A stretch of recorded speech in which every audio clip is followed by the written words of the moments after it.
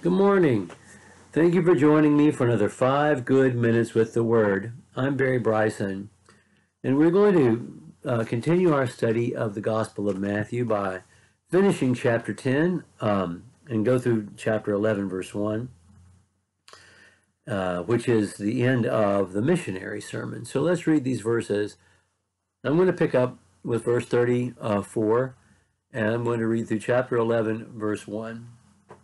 Do not think that I have come to bring peace to earth. I have not come to bring peace, but a sword. For I have come to set a man against his father, a daughter against her mother, and a daughter-in-law against her mother-in-law. And a person's enemies will be those of his own household. Whoever loves father or mother more than me is not worthy of me. And whoever loves son or daughter more than me is not worthy of me. And whoever does not take up his cross and follow me is not worthy of me. Whoever finds his life will lose it, and whoever loses his life for my sake will find it. Whoever receives you receives me, and whoever receives me receives him who sent me. The one who receives a prophet because he is a prophet will receive a prophet's reward, and the one who receives a righteous person because he is a righteous person will receive a righteous person's reward. And whoever gives one of these little ones even a cup of cold water because he is a disciple, truly I say to you, he will by no means lose his reward.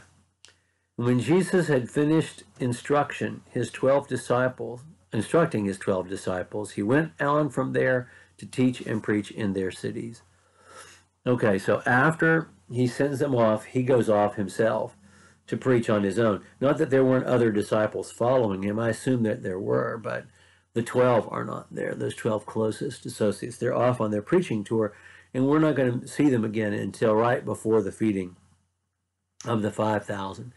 This is difficult, this whole section. How do you reconcile verse 34 and following with what Jesus says in John 14:27? I come to bring you peace, not as the world gives. Well, he doesn't bring peace as the world gives. And I think that peace as the world gives, which means not necessarily completeness or calm or equilibrium, rightness with God, but the absence of conflict between human beings, that's not going to happen because of Jesus. It's just not. Jesus requires the making of a decision. There are only two ways to go, the way that leads to eternal life and the way that does not. And you have to decide which road you're going to be on. And in deciding that, you decide to walk a different path from most other people. And there's a real connection in this section of the sermon with the last sermon, the eschatological sermon. Because in that sermon, we have the image of two that are working together, one taken, the other left behind, two at a well, one taken, the other left behind, two in a bed together, one taken, the other left behind, and a real sorting out and a separation of intimacies between people because of the choices they have made during life here on earth. And so we have that. And he makes it clear that our relationship with him has to be primary. And we can't love anyone more than we love him. We just can't if we're going to follow him and be his disciple. Of course, if we love him more than anyone else, then the love that we have for others will be better than the love we have to offer otherwise. It's the most loving thing we can do for anybody, to love Jesus most of all.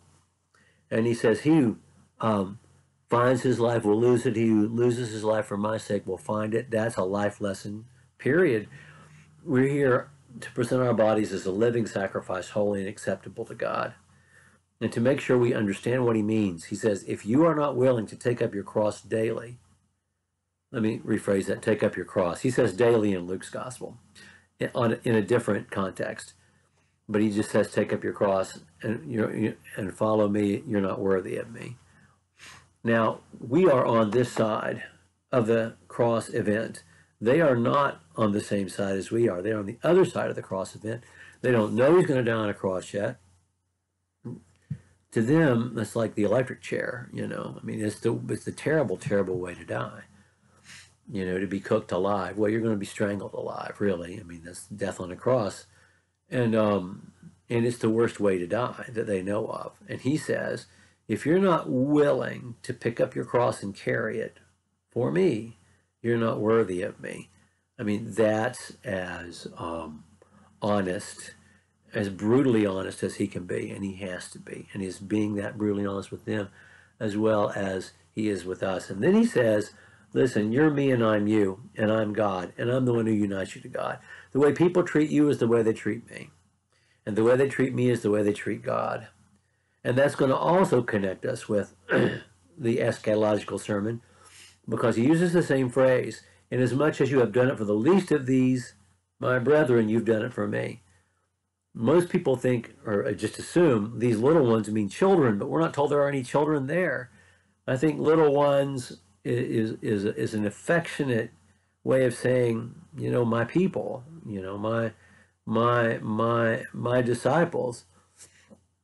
And he says, if you treat my people badly, you've treated me badly, and that will be judged. And that's how he ends that sermon. It's quite it's not a spoonful of sugar. I mean, it's not. I mean, it's not a Mary Poppins song. It's quite realistic. He is expecting us to be grown-ups and to be realistic about the way the world actually is and about who we actually are in it, and to have our heads in the game and to know ahead of time what he's told us is going to be true, but also what he's given to us cannot be taken away. And we're not prepared to go out and do anything until we get that straight, which is what he has done for them and for us in the missionary sermon in Matthew chapter 10. We'll pick up with chapter 11. Jesus is separated from his apostles for a while. Thank you for joining me for another 5 good minutes.